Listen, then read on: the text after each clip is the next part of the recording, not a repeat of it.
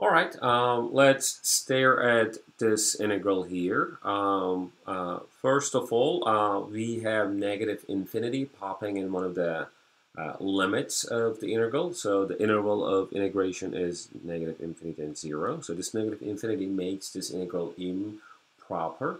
And the good news is that this function x e to the minus 4x is continuous.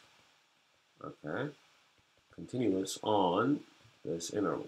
So it's one of the types, one of the types of improper integrals, right? So in part A, we had one of the limits to be, in fact, the upper limit was infinity. Now the lower limit here is negative infinity. So we're going to use this type of conversion here. So essentially, I'm going to let a go to negative infinity, the lower limits go to negative infinity, and I'm going to convert this integral to a proper integral where you have a and b to be treated as numbers. Okay, so let's do that. So here I'm going to rewrite this with limit. So essentially a going to negative infinity, a to 0, x e to the minus 4 x dx. Okay, so we're using all of our integration skills here, everything, like including integration by parts and all other trig substitutions and everything. So in this chapter in general. Okay, so so let me just let me just try to see like how I could treat this integral here, especially the indefinite integral x e to the minus 4x dx, because that's what I need. I need the antiderivative of this function. So we have a polynomial against exponential. So remember our Liate business,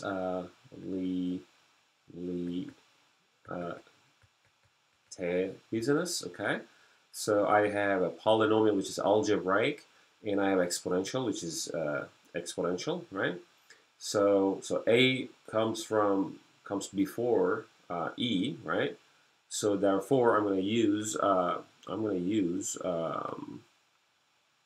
u equals x and dv equals e to the minus 4x dx towards integration by parts, okay?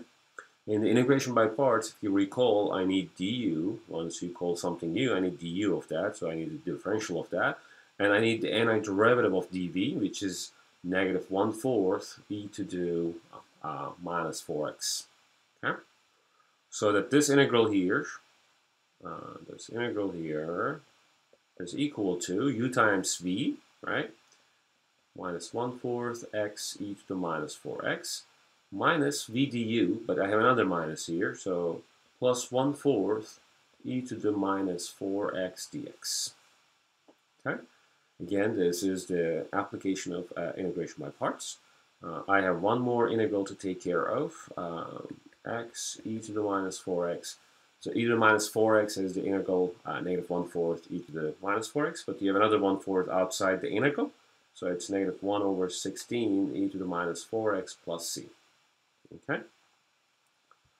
So so this is the value of the indefinite integral, but we have a definite integral. So we're gonna use the first fundamental theorem of calculus. So it's essentially me putting the antiderivative here. Okay. E to the minus 4x and putting the lower limit and upper limit back here. So first, I'm going to plug in the upper limit. Let's do the upper limit first. Okay. We still have the limit operation here that I'm going to take care of in the final step.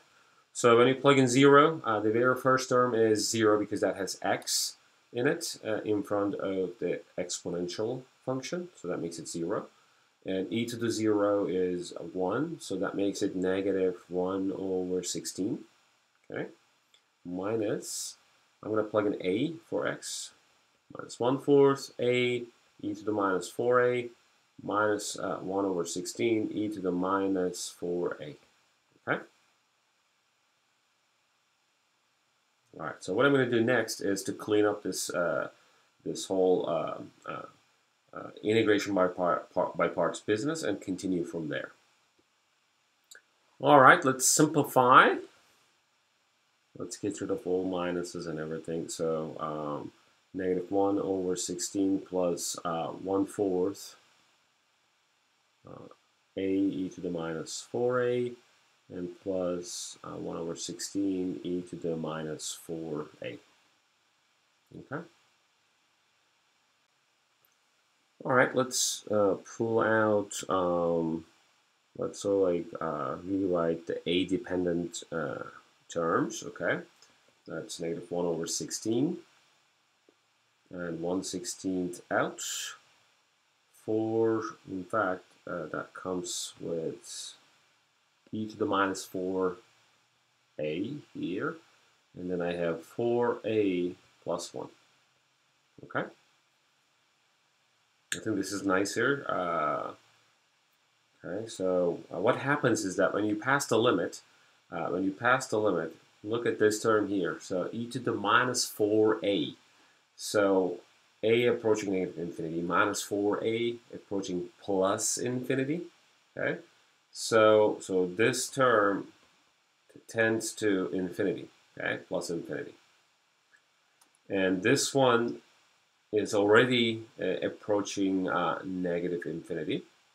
Right, so negative infinity times plus infinity is going to be negative infinity. And this is just a constant term. This doesn't dominate this limit. So in turn, this limit is going to be minus infinity. Okay?